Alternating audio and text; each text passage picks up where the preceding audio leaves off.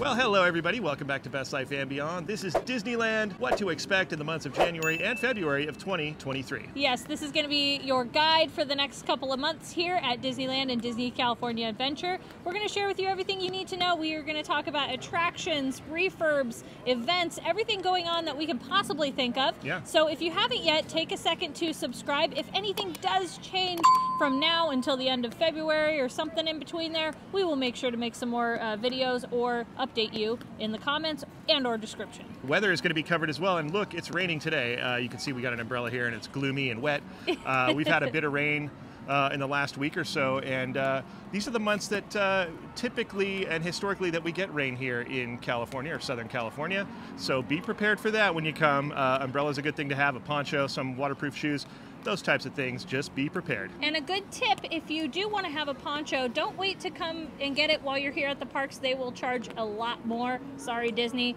But you can actually have those ahead of time on Amazon. You can get a whole pack of them for under $20. So that way you just have more and it's a lot easier. And what Spencer touched on is having waterproof shoes is key. If you can figure out a way to get some waterproof shoes, we use waterproof Hokas, and they're a game changer, not having wet feet.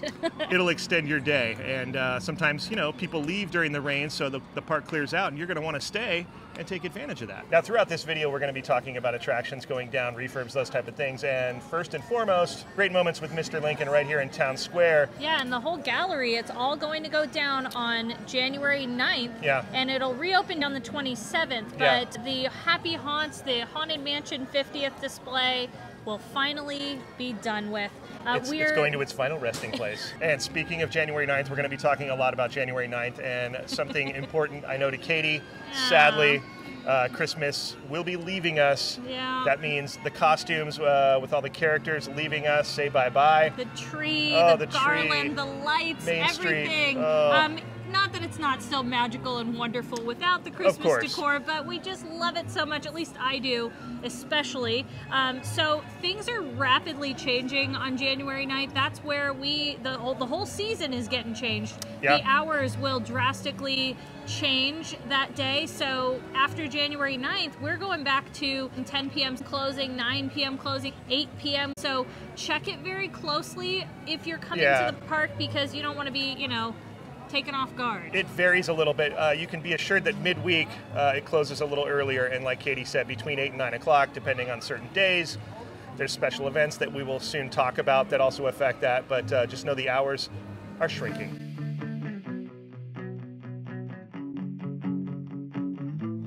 All right, so the next thing we're going to talk about is ticketed after-hours events, and there is one event that spans basically January and February. Yeah, it is Sweethearts Night.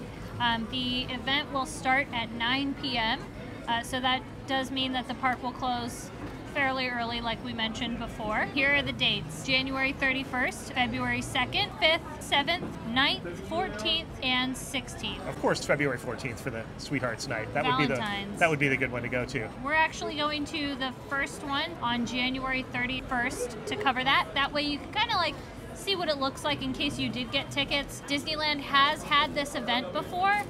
We just haven't gone yet, so this will be our first time attending, and I'm curious to see if anything has changed from the first time. Like maybe they added something, improved on something. Normally it's a lot of, you know, photo ops and some specialty foods and, you know, whatnot. So I'm kind of curious to see what it'll be like this year. And speaking of Valentine's Day, Disneyland does offer some food, treats, merchandise, and even some photo ops. And of course, we will be there to cover it just like years prior. And in March, there will be Princess Night. We will be going to that as well. We'll start talking about that as we get a little bit closer into March. Yeah, and another event that we're super excited about. We love this every year. Lunar New Year is back at DCA, Disney California Adventure. What are those dates, Katie? January 20th through February 15th. We just love that Lunar New Year, and it's going to be the year of the rabbit. That's the year of the KT. There you go. Which is pretty cool. So we will make sure that we are there to cover the whole thing for you. Yeah, there's parades, there's food, there's entertainment. It's great. It's a great event. It's a beautiful event, too. The colors, the pageantry, as it were. Dare I say that word? Yeah, no, it's fabulous. It's truly one of those great events. So make sure you subscribe so that you don't miss out on Lunar New Year, Best Life and Beyond style. We'll be there. Now, as per usual with these What to Expect videos, we cover all the ride refurbs, what's going to be down, the dates, what's going to be coming back, those types of things. Stay tuned, we're going to get to that. But first, we're going to talk about nightly entertainment here at Disneyland and those schedules changing. As we mentioned before, the hours will be changing, but with that will be the entertainment schedule. After January 9th, you're going to have Mickey's Mix Magic, which I think is not going to have pyro. I don't see a confirmation on the website there. That basically takes the place of whatever fireworks show was in place prior to that. But as far as Fantasmic goes, I know there's a lot of Fantasmic fans out there like myself. And starting on the 9th, Fantasmic will go dark until January 27th, and then you will only be able to catch the show on Fridays, Saturdays, and Sunday nights. And it'll still be 2 performances, so if you want to see Fantasmic, make sure, again, you double check that entertainment schedule. And starting on January 27th is the D100 100th anniversary fireworks show, which is called Wondrous Journeys. Yeah, it's a new fireworks show, so we're excited to see that. Remember, the fireworks at Disneyland are not always going to happen. It's a little bit strict with the rules here, so as far as wind goes, and weather permitting, it will happen at 9:30 every night, and we're going to definitely be here to cover it for you. Just keep in mind, in February, there's quite a few of those Sweethearts Nights events, and you won't be able to see the fireworks on those nights. And then over at Disney California Adventure, also for the 100th anniversary of the company, World of Color 1 premieres. That's a new show that they have for the celebration. And while we're on the subject of D100, Mickey and Minnie's Runaway Railway opening January 27th officially. That doesn't mean Toontown's opening. They're just going to open Mickey and Minnie's Runaway Railway. I'm excited to see Mickey's Runaway Railway. From what I've heard, it's the same attraction, but the queue is just very different. We are going to be on that, and I am so excited to be here. It's going to be a blast.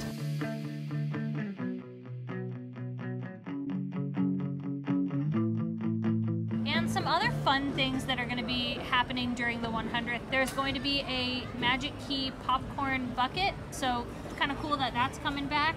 I know a lot of Magic Key holders are pretty excited for that, especially if you like that Disneyland popcorn. And it's also worth mentioning that for the 100th, they're going to decorate the castle. Yeah. There'll be decorations all around the park, I think, that will reflect the platinum colors and all that stuff, right? Celebration. I'm excited to see it. I mean, I think just seeing the decorations from the concept art of the castle, the little fountains, I mean, it's going to be great. They said that the majority of the celebration is going to take place in Anaheim, California, while it'll still, I'm sure, be honored in, all the other parks. Right. The fact that it'll be centered here, we're going to have, like, the most of it, and I'm really excited to check it out. Yeah, this is the home base for the 100th anniversary. Another thing that's pretty cool about the 100th, if you're a Magic Key holder, the Magic Key Terrace, they're going to be introducing some new food and drink options, like a mint julep cocktail and some other yummy things. So we'll make sure that we get up there to taste and sip and savor and enjoy all of that. We enjoy the Magic Key Terrace. I love it. It's a nice view up there. They have great food offerings. And if you are a Magic Key holder, we highly recommend you take advantage of that. You just have to check and see if you can get on the virtual queue over there. But it's well worth it. We highly recommend it. And of course, with the D100 celebration, there's going to be merch. There's already merch. Obviously, that's where I got this. We bought a bunch of stuff. Yeah, there's a ton of merchandise. There's a ton, and I expect that there might be some more throughout the celebration. So keep your eyes open. And if you see something you like, Katie always says, get it. Because there's a thing that happens at Disney where stuff just, you never know what it's going to be. It depends on the item and what becomes popular. Like, we ran into some folks today who watched the channel who said, we're looking for that jacket right now. We can't find it. So, depending on the day you're here, sometimes you can find that stuff. Sometimes you can't, depending on what store you're looking in. We always recommend going to World of Disney and Downtown Disney. They seem to have a very comprehensive and wide variety of merchandise. I feel like they also restock the most. Another bonus, a lot of people don't have Magic Keys as they're not on sale anymore, and a lot of people can't afford to come into the park, but like your best bet is always World of Disney. World of Disney and Downtown Disney. Speaking of Downtown Disney, we need to start talking about that a little bit because we actually have a lot of changes coming. The hotels are changing. We've seen some changes in Ralph Brennan's Jazz Kitchen. They've already started to shift some stuff around, and thankfully right now Tortilla Joe's is safe, but be sure to stay tuned to our channel so we can keep you abreast of what's happening in Downtown Disney. And we're going to make sure to do a comprehensive update of Downtown Disney because there's so much going on. Yeah. That'll be a separate video, but just know that you know, there'll be stuff for D100 over there as you know, as far as probably food offerings and things, and that stuff we're going to go research and find out for you. Right. I would assume too, you know, it's like I was mentioning earlier, not everybody can actually get into the park. Yeah. And I think that Disney is going to be utilizing Downtown Disney to be able to share in the 100th anniversary, you know, with people that don't have tickets or Magic Keys. And as I talk about the Magic Keys, we still don't have any update of when Magic Keys will go back on sale. Yeah. We get asked that question all the time, and unfortunately, there's just nothing that has been answered. No questions. We don't know what's going on with that whole thing. We recently had a brief window where they opened it back up. Yeah. And then that window closed. Which I think was maybe 2 days, I think it was. They went in 2 days, whatever the number was that was available. And we assumed that probably related to the people who didn't renew. Maybe it was directly related to that number. Yeah. But we'll keep you posted if we hear anything about that. And same thing with reservations. That's another question that we get asked a lot. You know, what's happening with reservations? Do you think they're going to keep them? So I don't know. I think they're... As of now, yeah, everything is the same as far as reservations. Everything's pretty much the same. Still the park hopping after 1 o'clock. Right. Have to be honest with you, the days at Disneyland are becoming very complicated for a lot of people. So, you know, I just hope that what we're providing here is at least some help in planning your day and making it a little bit better and keeping you on top of all the changes and things happening. Yeah.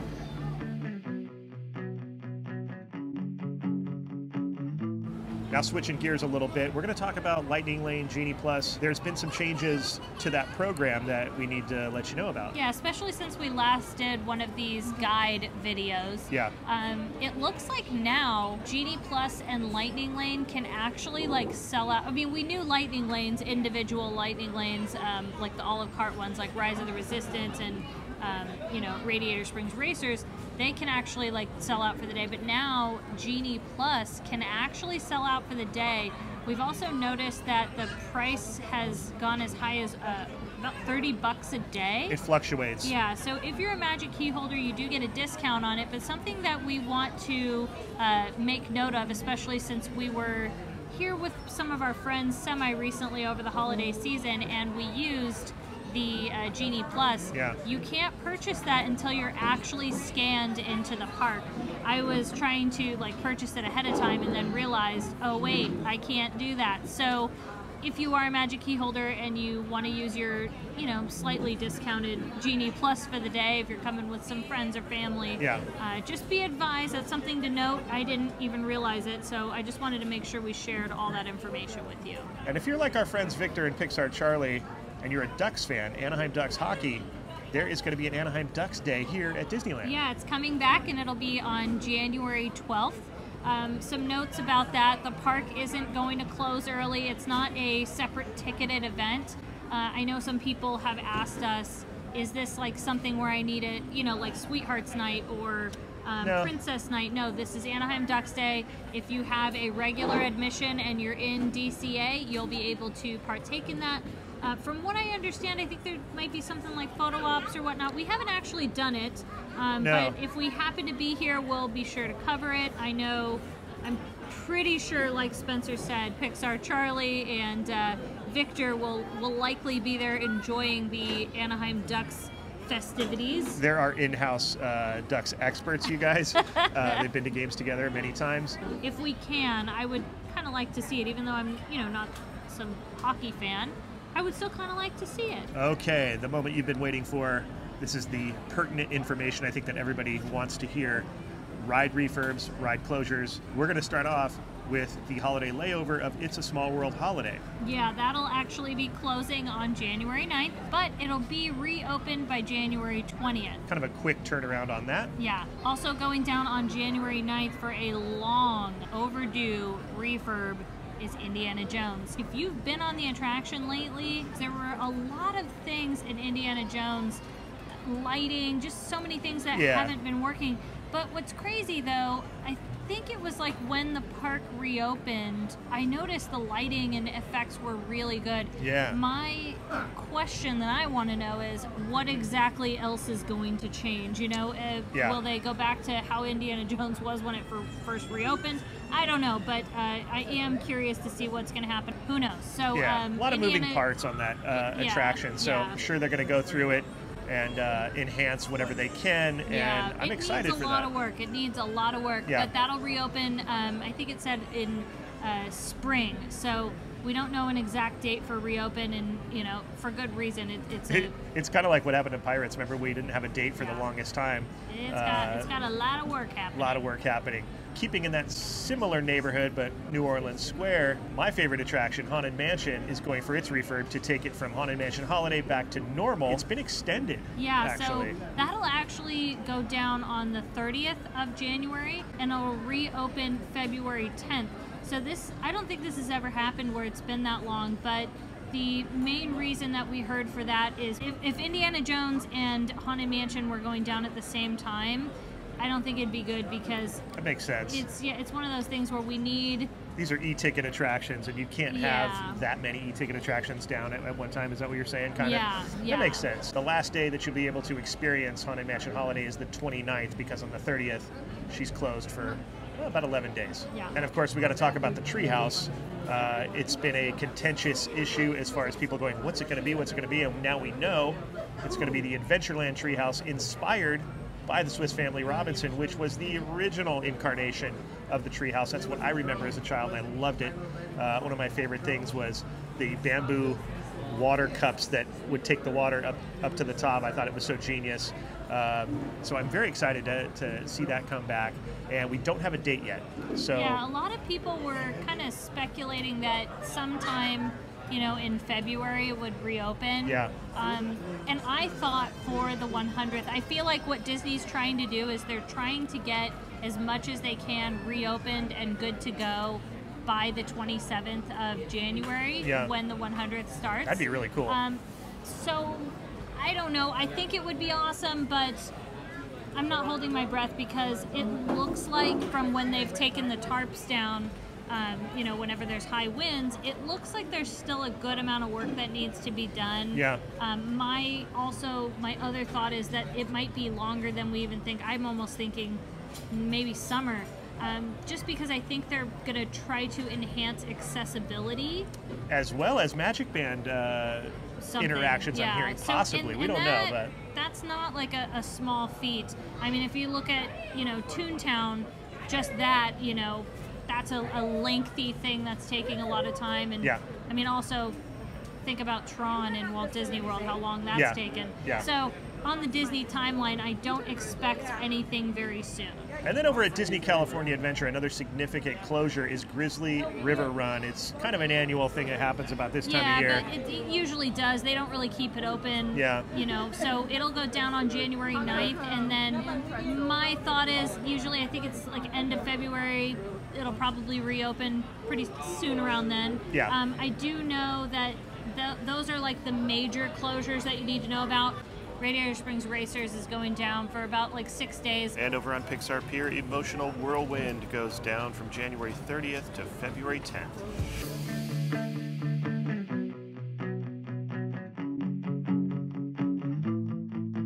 Check the Disneyland app, look at the info section where the calendar is, and check a day, and then scroll down. You'll see what's available on the days that you're here. It'll also show you the hours and whatnot. And remember, it's a free Disneyland app. You can download it, and honestly, I wouldn't come to the parks without having that Disneyland app. It's a weird time now where we live in, where you basically almost have to have the Disneyland app in order to do a pretty solid day at Disney. So as crazy as that sounds, that's going to be your best bet, and that's going to be your tool and your guide before you do anything coming to Disneyland. download the free Disneyland app, and it'll be your best friend. Now, something new that arrived in 2022 at Disneyland and Disney California Adventure was Magic Band Plus. There's new Magic Bands coming on the market all the time here at Disneyland, different themes and things like that. Yeah, it seems like we get a new one all the time. Yeah. I mean, whatever you're into, whatever ride or IP that you're into, they probably have a Magic Band for it. Or are coming with it. Or they're going to come out with one. Now, just be aware, it's not like it is out in Florida. If you've ever been out there to Walt Disney World, you can't put a credit card on it yet. You can get into the park with it. You can utilize your Lightning Lane and Genie Plus with it. You can have some interactions with some of the attractions in the nightly shows. Different things happen, based on where you are in the park. So it's kind of fun, but just be aware that that is something that's here. You can utilize it. You don't need to utilize it if you don't want to. It is completely optional. Yeah. I know since we've got them, we use them for a hot minute because it was cool to not have to whip out our phone like that. That was a good convenience. But having to charge it and I don't know, just remember to put it on. And there's something about it at Disneyland that I noticed we just haven't been using it as much. Yeah. As much as I thought I would. I'm telling you that if you can put a bank card on there, that's the game changer for me. So I don't know what would be my tipping point of using it more often. I would say maybe if I was a resort guest and, I think that might be the little extra game changer, but it's odd though that for some reason in Disney World, I find myself, I use it all the time, almost 24/7. I think sometimes when you're at sit-down restaurants and you're able to just scan your Magic Band, that was also a big difference, and you can't really do that here. So there's something about the Magic Band thing. We noticed not a lot of people are wearing them. We're always kind of looking around while we're here in the parks, and I don't see a lot of people wearing Magic Bands, but nevertheless. I mean, I think it's a work in progress. Maybe. And I think they knew that going in, so expect more to happen with that. We'll keep you updated when things change and more enhancements come out of that, and I'm sure they will in the future. And that about does it for your Disneyland Resort January and February guide of what to expect. We tried to cover everything.